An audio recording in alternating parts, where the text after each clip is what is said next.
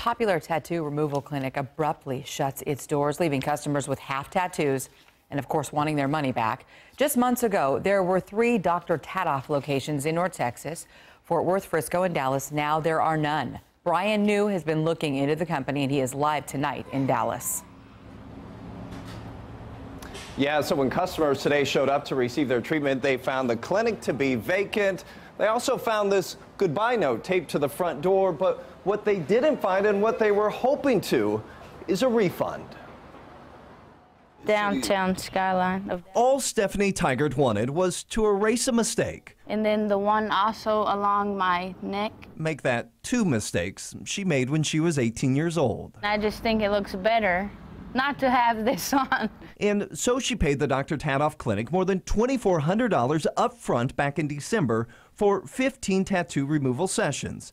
But when she went in for her 5th session, the door was locked, lights out, the clinics were closed. It's sad because you are trying to make a change for the better. That's why you want to get the tattoos removed. Tigert, like dozens of other customers, received an email from the company stating Dr. Tatoff had closed because of financial struggles, but is actively and diligently working to find a provider to take over treatment of all of our patients, including ordering any prepaid tattoo removal packages.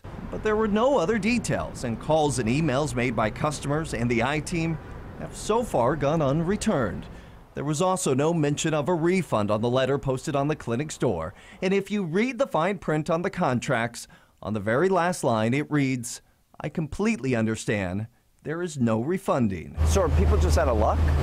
Well, they might be. The Better Business Bureau says customers should file a complaint with the Attorney General's office, but says it's rare in cases like this for customers to ever get their money back. I would always caution people, if you have to pay a giant lump sum for something in a package, be very, very careful, because if you don't get everything or you have a dispute with the company, you may be out of luck. That's not what Tigert wanted to hear, who says the only thing that's gone away since her first visit to Dr. Tatoff is her money. I would have rather just kept the tattoo on there instead of it, being patched work now.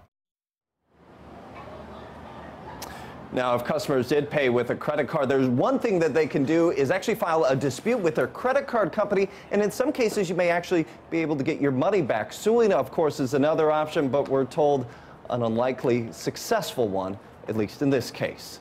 Live in Dallas, Brian New, CBS 11 News.